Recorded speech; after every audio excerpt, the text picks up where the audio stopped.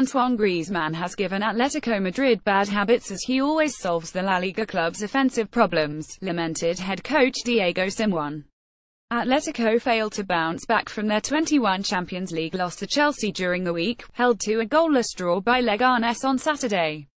It was a lethargic display from Atletico at Estadio Municipal de Butarque, Simeone's men missing the chance to move back into second place following Sevilla's 20 win over Malaga. And Simeone bemoaned Atletico's over-reliance on France international forward Griezmann, who has scored 3 goals in 5 matches in all competitions. He is a player who has given us bad habits because he is the player who always solves the offensive problems of the team, Simeone said. When he scores goals, the team has a great chance of winning, but when he does not score, obviously it's more difficult. I think the other attackers and the rest of the team can help him get closer to the goal. We have to divide this responsibility, which is not the sole responsibility of Griezmann.